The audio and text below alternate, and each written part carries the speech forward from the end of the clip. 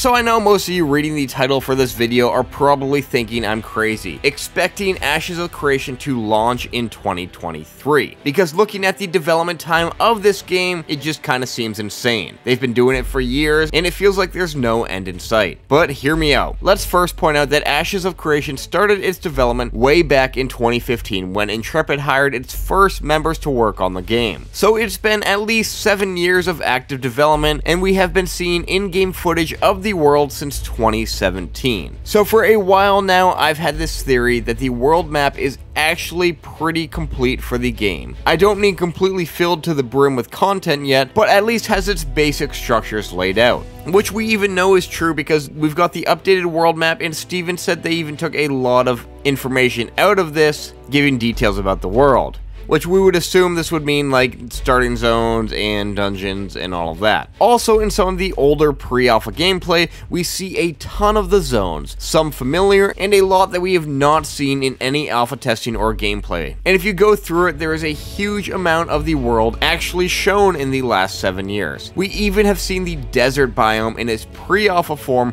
way back in the Nodes 2 video, and I'm convinced that after 7 years, Intrepid has the majority of the map down when it comes to terrain, and the art department is just going through the phases now of updating the art. We have seen numerous dungeons through environment previews, gameplay, all the way from pre-alpha to alpha 1, and we have even seen the PvP arenas. Yes, a lot of this is from older footage, but they are built, and really all Intrepid would need to do is go back with the art team and update the textures and potentially add new props to meet the current standards.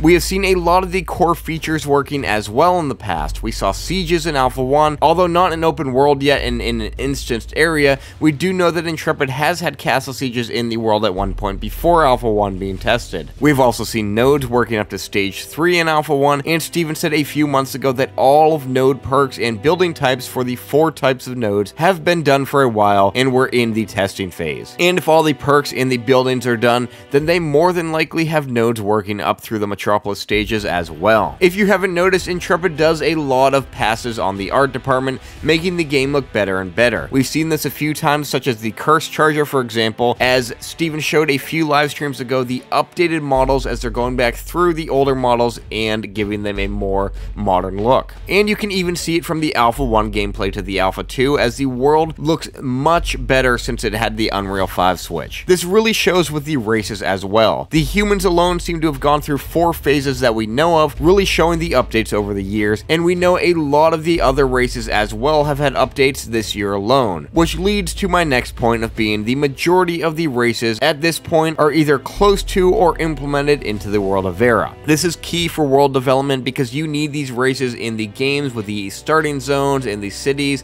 and all of that to make the world feel populated with the NPCs. And when I say complete, I don't mean they're 100% customizable, but at least the base race is there. We have seen models for just about all of the races with the exception of the Tolnar, and we have yet to see the updated Renkai, Nikua, and the humans, but we know they're coming very soon as we've seen the concept in the last streams, and I wouldn't be surprised if we see them next month. We've also seen 5 out of 8 of the class archetypes so far, leaving out the Rogue, the Summoner, and the Bard, and honestly, I would imagine this is one of the more challenging things to nail down, making sure each ability, each stat, and each animation all works properly together, along with being balanced out with the 64 class combination. We have even seen some of these combinations, such as the Weapon Master, which Steven was playing with in the basic melee weapon preview, and we've even seen the Scout way back in some pre-alpha gameplay, so I imagine Intrepid has how they want each of these classes to perform pretty locked down at this point. Really, the only thing we're missing now is naval content, crafting, and the remaining classes from a feature standpoint that we know of. We know the world is already being filled with questing. There's questing in Alpha 1.